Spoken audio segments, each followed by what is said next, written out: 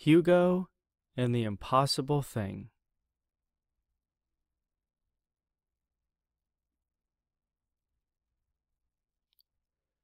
Hugo and the Impossible Thing by Renee Felice Smith and Chris Gabriel. Illustrated by Sydney Hansen. Published by Flamingo Books. At the edge of the forest stood the impossible thing. It was a jumbled mess of giant boulders, thorny mazes, raging rivers, and towering cliffs. The animals in the forest often wondered what was beyond the impossible thing. But no one knew, because getting through it would be impossible. And because everyone said it was impossible, no animal ever tried. Until one day, a curious little dog named Hugo sat near the edge of the impossible thing and thought to himself, "How do we know the impossible thing is impossible if no one's ever tried to get through it?" On his way home, Hugo visited his friend, Mr. Bear, who was lumbering around in his cave. "Hey, Mr. Bear," said Hugo, "do you think that I could make it through the impossible thing?" "Of course not," Mr. Bear replied. "If anyone could make it through the impossible thing, it would be someone big and strong like me." "Have you ever tried?" asked Hugo. "Well, no," admitted Mr. Bear, "because the impossible thing is impossible." "I see," said Hugo. "Well, tomorrow, I think I'm gonna try." Hugo visited Little Fox, who was pondering in her den. "Hey, Little Fox," said Hugo, "do you think that I could make it through the impossible thing?" "No way," scoffed a little fox. "If anyone could make it through the impossible thing, it would be someone quick and clever like me." "Have you ever tried?" asked Hugo. "Not a chance," said Little Fox, "because I'm clever enough to know impossible things are impossible." "I see," said Hugo. "Well, tomorrow, I think I'm gonna try." Hugo visited Miss Otter, who was bathing in her pond. "Hey, Miss Otter," said Hugo, "do you think that I can make it through the impossible thing?" "I'm sorry, but no," Miss Otter replied. "If anyone could make it through the impossible thing, it would be a skilled swimmer like me." "Have you ever tried?" asked Hugo. "Of course not," said Miss Otter. "It's just as they say, impossible." "I see," said Hugo. "Well, tomorrow, I think I'm gonna try." Hugo visited old Mr. Goat, who was balancing on a branch way up in his tree. "Hello there, old Mr. Goat," said Hugo. "Do you think that I could make it through the impossible thing?" "Definitely not," old Mr. Goat grunted.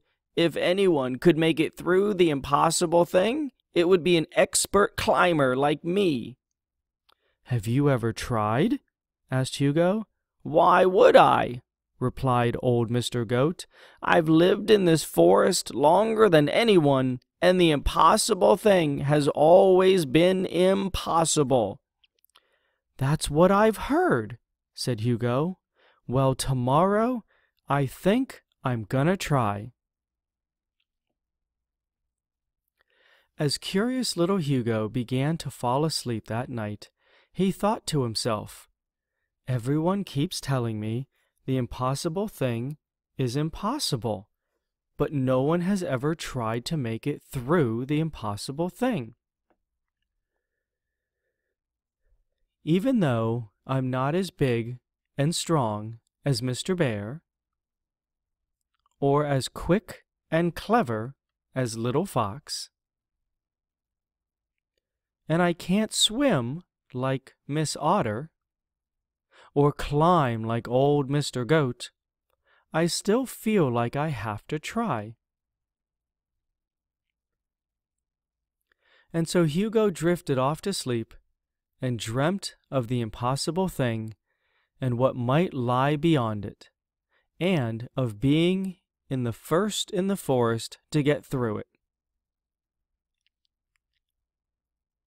The next morning, Hugo stopped by old Mr. Goat's tree, but he wasn't there.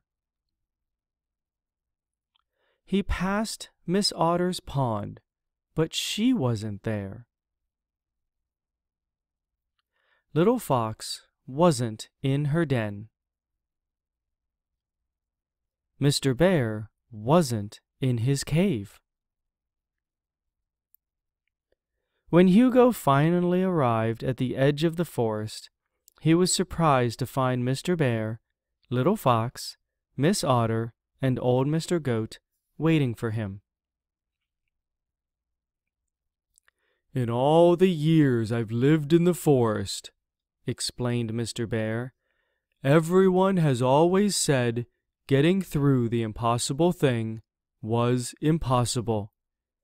"Yes," agreed Little Fox, "so no one ever thought to try." "Until you, Hugo," Miss Otter grinned. "So if you really want to try," grumbled old Mr. Goat. "We will help you," Mr. Bear assured him. Hugo looked to his friends and smiled. "Let's try to make it through the impossible thing together." And wouldn't you know it, with the help of big and strong Mr. Bear, Hugo and his friends moved the giant boulders. With the help of quick and clever Little Fox, Hugo and his friends found their way through the tricky, thorny maze. With the help of sweet Miss Otter, Hugo and his friends swam all the way across the raging rivers. And with the help of grumpy old Mr. Goat, Hugo and his friends climbed all the way up the towering cliffs. When old Mr. Goat nudged Hugo up to the very top of the tallest towering cliff, Hugo became the first in the forest ever to make it through the impossible thing. And there, just beyond the peak of the impossible thing, was the most perfect place in all the forest. The sun was warmer, and the shade was cooler. The berries were sweeter, and the grass was greener. Hugo, Mr. Bear, Little Fox, Miss Otter, and old Mr. Goat spent the rest of the day there, and many days after.